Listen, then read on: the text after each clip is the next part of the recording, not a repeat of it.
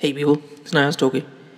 Now, this is a story I heard from several different sources, so I'd like to thank all of them. So, this is from the Chicago Tribune. A healthy doctor, in brackets or commas, doctor died 2 weeks after getting a COVID 19 vaccine. 2 weeks after getting a first dose of a Pfizer COVID 19 vaccine, a 56-year-old doctor in South Florida died this week, possibly the nation's first death linked to the vaccine. Health officials from Florida and the Center for Disease Control and Prevention are investigating what role, if any, the vaccine played in the death of Dr. Gregory Michael, a Miami Beach obstetrician who his family says was in otherwise good health. Michael received his first dose of Pfizer's COVID-19 vaccine on December 18th at Mount Sinai Medical Center, according to a Facebook post from his wife, Heidi Neckelman. 3 days later, small spots began to appear on his feet and hands, and he went to the emergency room at Mount Sinai, where he's worked in private practice for 15 years, according to his personal website. His blood count was far below normal ranges, according to Neckelman, and he was admitted to the intensive care unit. For 2 weeks, she said doctors tried to raise Michael's platelet count. Experts from all over the country were involved in his care, she wrote. No matter what they did, the platelet counts refused to go up. She wrote that Michael was conscious and energetic through the process, but just days before a last resort surgery, he suffered a stroke and died. Neckelman did not respond to calls and emails Thursday seeking comment. Darren Caprara, Director of Operations at the Miami-Dade Medical Examiner's Office, said Michael died sometime between the night of January 3rd and early morning of January 4th. Caprara completed an autopsy by January 5th, but it's too early to make any conclusions, he said. Michael's samples have been sent to experts at the CDC for testing. Caprara will also work with the Florida Department of Health. Nothing has been finalized, he said. Everything is still pending. Michael's death is the first that Miami-Dade Medical Examiner Office has investigated where a COVID-19 vaccine is suspected to have played a role, Caprara said.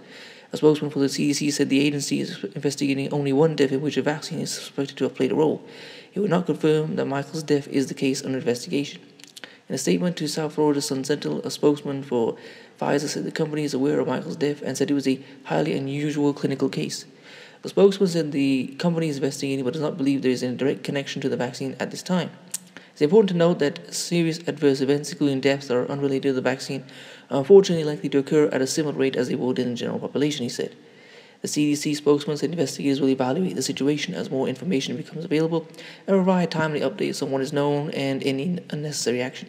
He said that more than 5 million people have received COVID-19 vaccines in the U.S., and the CDC and Food and Drug Administration monitoring data related to vaccine safety. A report released by the CDC on Wednesday analyzed reactions to the first dose of the COVID-19 vaccine, or the first dose of the Pfizer vaccine. Of the nearly 2 million doses given out by December 23rd, only 4,393 adverse events were reported, according to the report.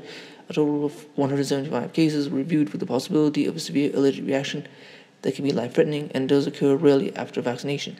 According to the report, 21 cases of the allergic reaction, including 17 in people with a documented history of allergies.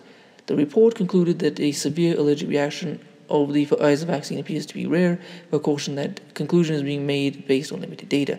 Caprara said it is too early to tell what effect the vaccine may have had on Michael. One thing that seems to be clear, the doctor was in good health before his death. In her Facebook post, Neckelman said Michael was very healthy and had spent the pandemic working tirelessly to deliver hundreds of babies. She said he was a COVID-19 vaccine advocate. Well, Neckelman suggested her husband's death has caused her to question the vaccine and its possible side effects. I believe the people should beware the side effects. She wrote, in this case, destroyed a beautiful life, a perfect family. She wrote, it is important that Michael's death be looked at closely. Do not let his death be in vain. Well, rest in peace to this doctor. Anyway, please comment, rate, share, and subscribe. I'm going to leave this article in the description, and I'm going to leave some more as well. Peace.